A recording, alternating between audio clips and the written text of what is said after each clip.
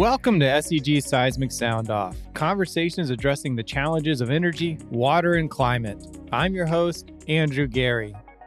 In this special episode, meet the man behind the mission to diversify the energy sector.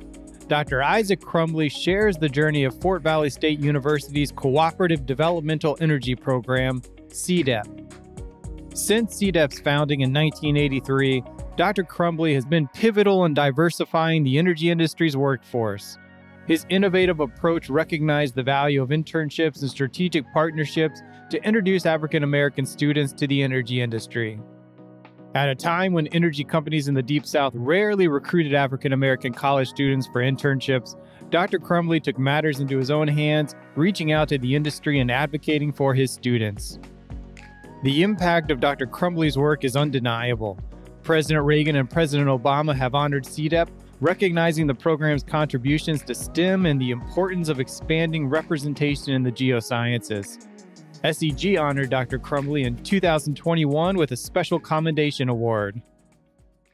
As he shares his vision, Dr. Crumbly challenges the geophysics community to embrace the perspectives of minority individuals and support the journey toward a more inclusive industry. His story is a testament to the power of determination and the lasting change that can be achieved through dedicated effort, or as he puts it, perseverance. Please check out the show notes to read Dr. Crumbly's full biography and explore the links referenced in this episode.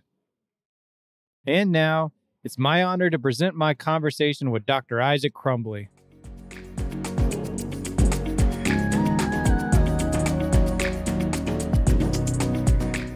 Well, it's an honor to speak with you, Dr. Crumbly.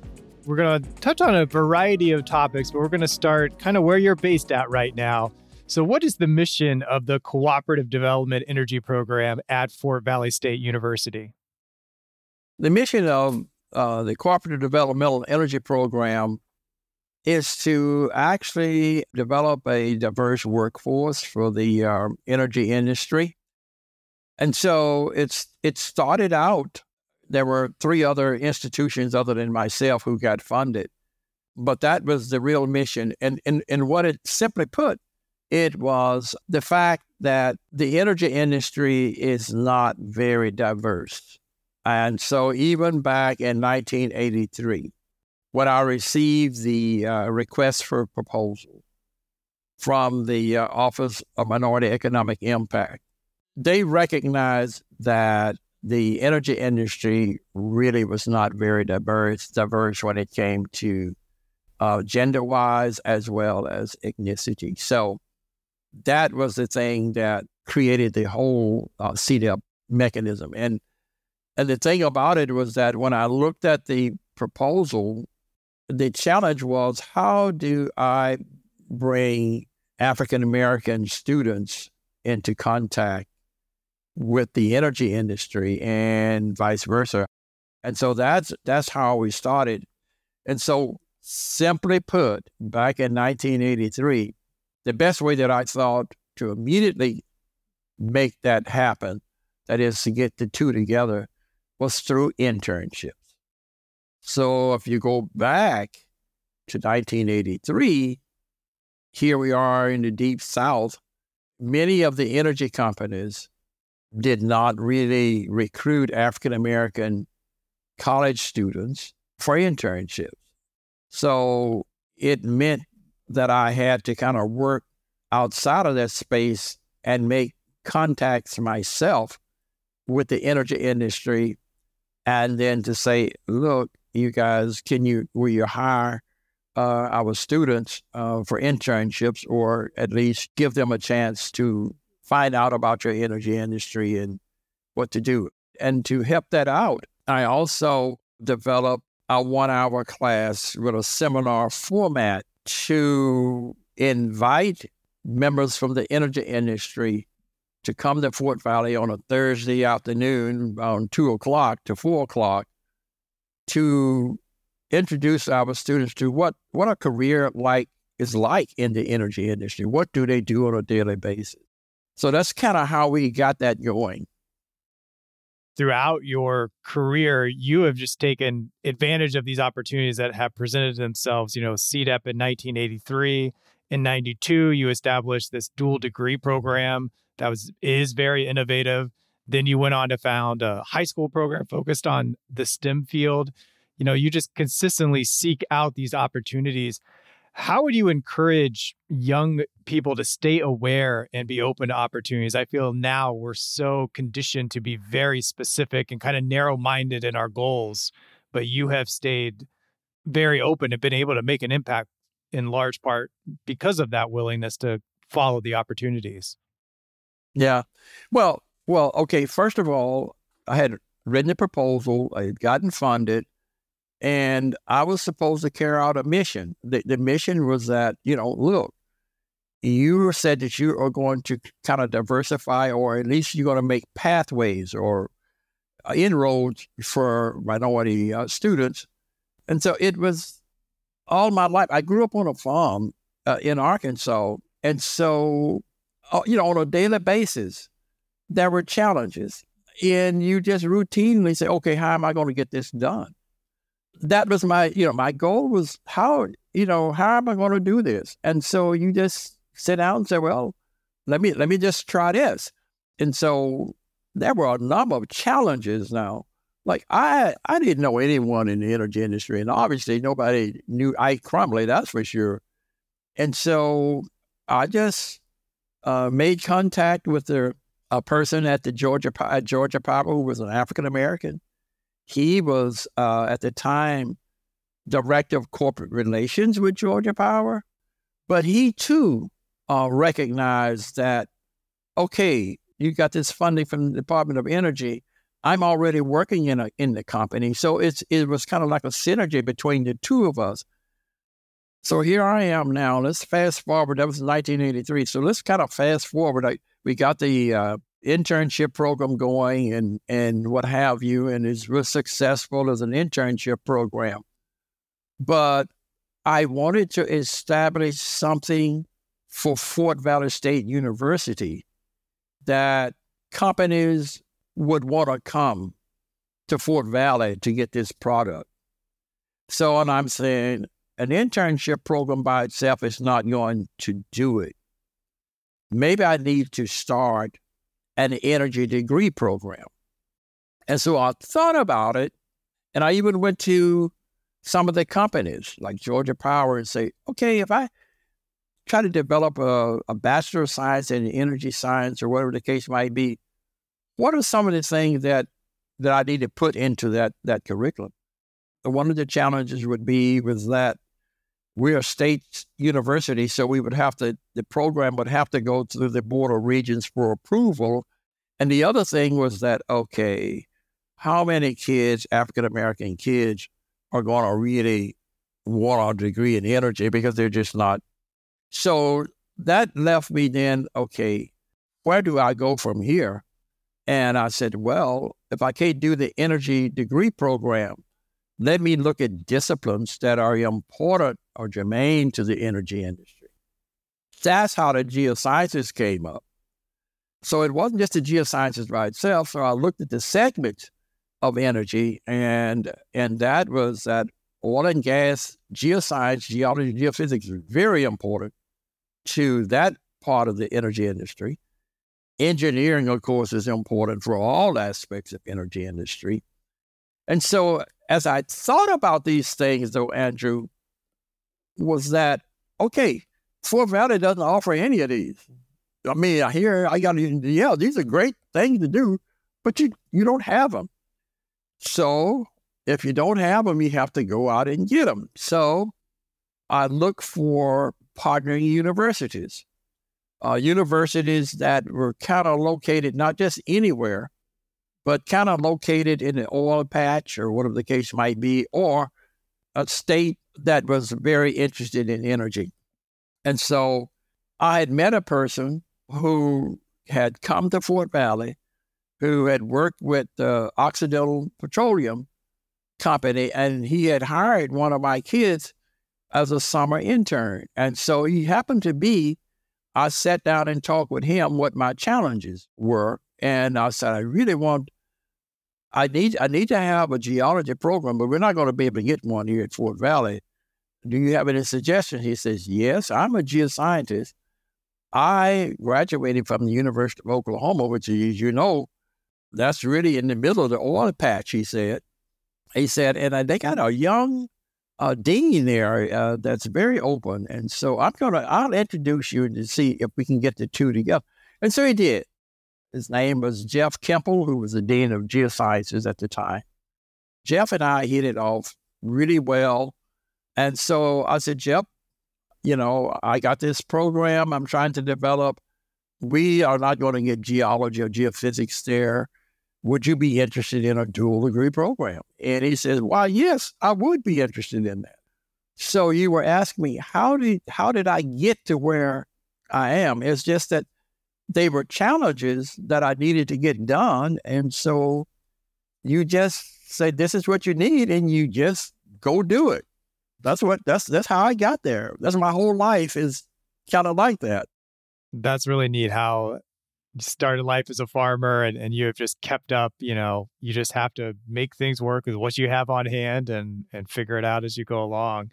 And one of the amazing things now, 40 years in, you founded CDEP, as you mentioned, in 1983. It's been honored and recognized by the U.S. Both Presidents Reagan and Barack Obama have honored CDEP and yourself. Why do you think this need to expand representation in the geosciences is a bipartisan issue? In the case of President Reagan, I think he was honoring more of the STEM aspect of the program overall, because he knew that was very important anyway for America.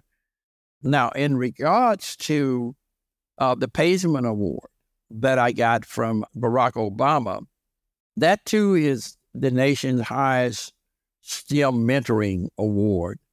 And here again, it was not just the geosciences, but it was engineering, it was mathematics, it was health physics, it was all a combination of those things. And so the geosciences, it just so happened that we were successful in really getting African-American students to look at geology or geophysics as a major, and also as a career. All of these students that I recruited, in order to navigate Fort Valley State University in 3 years in a STEM discipline, and then go on to the University of Oklahoma or UNLV and later on some of the other universities, and get out of there with a second Bachelor of Science degree in 5 years, it really required very smart students, academically talented students. And so we gave them an opportunity to look at pathways that they wanted to go into, but also to look at the career aspirations that they might have. Geology and geophysics to work for oil and gas companies is really a good thing.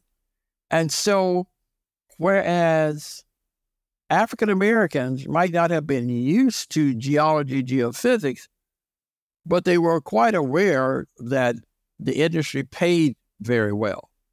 They also was quite aware that really there was little or no pathways for them to really get into these companies.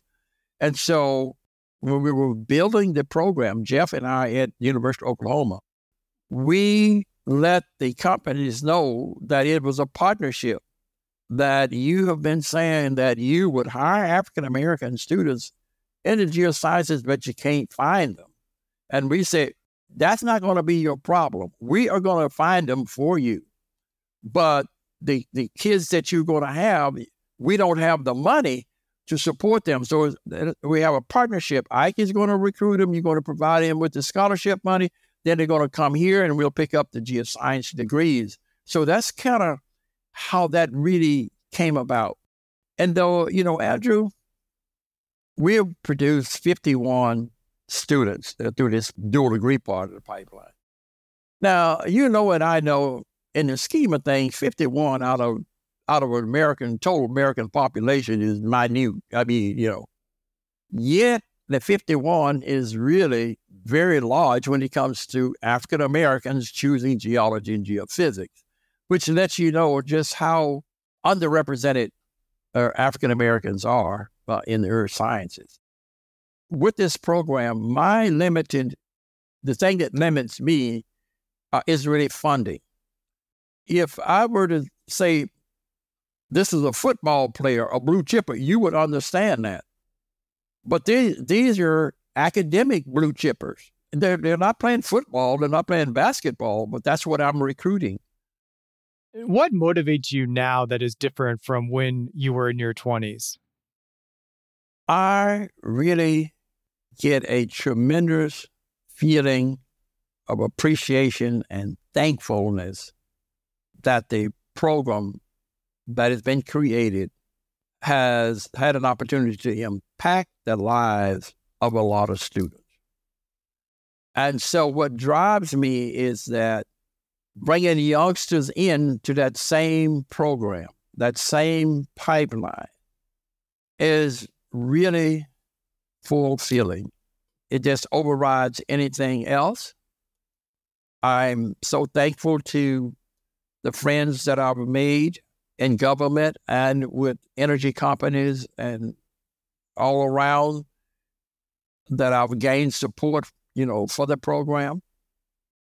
And the other thing is that I always wanted to leave something with Fort Valley State University or any other institution that I would have worked at that would enhance the university and its ability to recruit very talented, academically talented students. And this program at Fort Valley, the CDEP program, has been able to do that. And so that is what drives me each day to come to work. So I enjoy looking for funds, writing proposals, and that's not really fun, as you know, writing proposals. But the cause is more important than the drudgery that comes with it.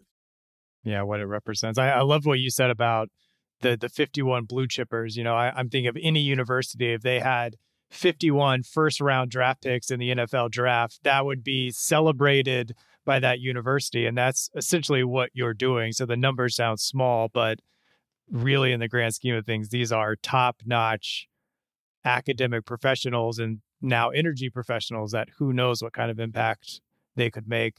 And, this is an applied geophysics community that you're speaking with. Probably most of our listeners are geophysicists or certainly geoscientists, work at many oil and gas companies. Is there a challenge you would like to leave them from this conversation? Well, from this conversation, I hope that they will be able to see out of the eyes of an African-American professor or a minority individual. The way I look at things, and I guess it's kind of something that everyone looks out of the window of life. But if I look out the window of life as an African-American, I see one thing. I see opportunities, but I also see tremendous challenges and roadblocks to those opportunities. On the other hand, if I were a white male, I would be looking out the same window. I would also be looking out and saying that, well, there are challenges that I have to go through as a white male, but the challenges are different. White males will take their challenges to other white males who are in position to help. On the other hand, those individuals that's helping a young white male is not going to have the same concept of helping me as a young African American. It's not that they plan that, it's just they're unfamiliar. It's unfamiliar territory. So it's conversations like what we are having here that you're beginning to kind of see how I see the world. I have a good friend who works at the University of Arkansas, and he is an outstanding professor, and he's white, and so we kind of get into this conversation. I say, you and I will walk side by side down this street, this sidewalk. You're seeing one America, the one that you're used to. But as an African American, I'm walking side by side, seeing the same cars, trees, and what have you. But I'm seeing a different thing. That's just the way it is. And so part of my success has been able to recognize, that kind of differences and be able to work within what really exists. And so that I think has a lot to do with the success that I've had, with this program. So that would be what I would leave with them, that give minorities, women, an opportunity to show what can be done. And I guarantee you that things overall will be better for everyone. It's a good lead into this last question here. If you had to describe your journey in one word, what would it be and why? Very simple. Perseverance. Obviously, I have had many obstacles to overcome, but you just get up the next morning and you start all over. You continue on that journey. Right now, the obstacles that I had at the age of 30 or years old, they're different. I've been able to overcome some of those obstacles. I've gained wisdom. I've made many mistakes. I've learned much more from my mistakes than I ever learned from my successes, because it was my mistakes that really helped me to have successes. So that's kind of the way I look at it. Well, the career and programs you've built at Fort Valley State certainly showcase that perseverance and just continuing to get at it day after day. And we could speak for a very long time, but as the conversation wraps up, is there anything I should have asked you that I did not, that you want to share now before you go? I'm trying to think there. I think you've done a very thorough job. I'm hoping that the individuals who will listen to this podcast maybe be able to see a little bit out of the eyes of an African-American professor. The real thing is that, I guess the elephant in the room is that, why was it really necessary to have a CDEP program? It was the situation that created that something needs to be done. Some kind of program needs to be developed so as that you would have African-American young scholars would have an access to careers in the energy industry. Frankly speaking, although, CDEP is successful, I wish that the conditions didn't exist why it was necessary to have a CDEP program. Well, I appreciate your time very much today. It's great to share with our audience about this program and to meet you and learn a little bit about you. And SCG honored you in 2021 with a special commendation award. Well-deserved, clearly. And I appreciate your time today. Thank you so much, Andrew. I really appreciate it. Thank you for listening to this episode of Seismic Sound Off. SCG creates these episodes to celebrate and inspire the geophysicists of today and tomorrow. Visit scg.org to learn more. If you have episode ideas or feedback for the show, or want to sponsor a future episode, email the show at podcast@scg.org. This episode was hosted, edited, and produced by me, Andrew Gary, at Treasurement.